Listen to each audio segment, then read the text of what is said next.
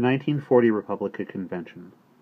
My brother and I went to sleep that night, Thursday, June 27th, while the radio was on in the living room, and our father and our mother and our older cousin Alvin sat listening together to the live coverage from Philadelphia. After 6 ballots, the Republicans still hadn't selected a candidate. Lindbergh's name was yet to be uttered by a single delegate, and because of an engineering conclave at a Midwestern factory where he'd been advising on the design of a new fighter plane, he wasn't present or expected to be. When Sandy and I went to bed, the convention remained divided among Dewey, Wilkie, and 2 powerful Republican senators, Vanderburgh of Michigan and Taft of Ohio. It didn't look as though a backroom deal was about to be broken any time soon by party bigwigs like former President Hoover, who'd been ousted from office by FDR's overwhelming 1932 victory, or by Governor Alf Landon, whom FDR defeated even more ignominiously 4 years later in the biggest landslide in history. Because it was the first muggy evening of summertime, the windows were open in every room, and Sandy and I couldn't help but continue to follow from bed the proceedings being aired over our own living room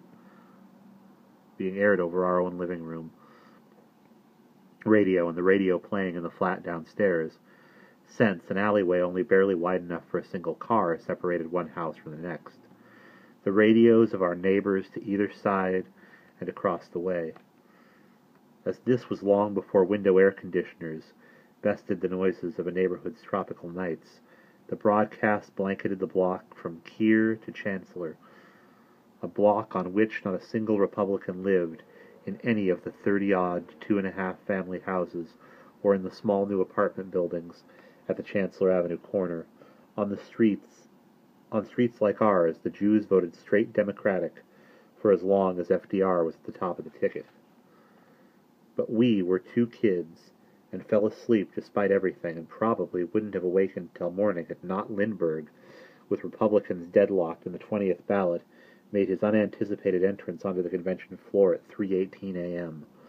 The tall, lean, handsome hero, a lithe, athletic-looking man, not yet 40 years old, arrived in his flying attire, having landed his own plane at the Philadelphia airport only minutes earlier, and at the sight of him, a surge of redemptive excitement brought the wilted conventioneers up onto their feet to cry, "Lindy! Lindy! Lindy!"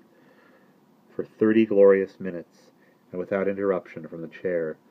Behind the successful execution of this spontaneous pseudo-religious drama lay the machinations of Senator Gerald P. Nye of North Dakota, a right-wing isolationist who quickly placed in nomination the name of Charles A. Lindbergh of Little Falls, Minnesota, whereupon 2 of the most reactionary members of Congress, Congressman Thorkelson of Montana and Congressman Munt of South Dakota, seconded the nomination, and at precisely 4 a.m. on Friday, June 28th, the Republican Party, by acclamation, chose as its candidate the bigot who had denounced Jews over the airwaves to a national audience as other peoples, employing their enormous influence to lead our country to destruction, rather than truthfully acknowledging us to be a small minority of citizens, vastly outnumbered by our Christian countrymen, by and large obstructed by religious prejudice from attaining public power,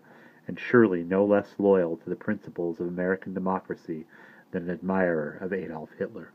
And we will pause there.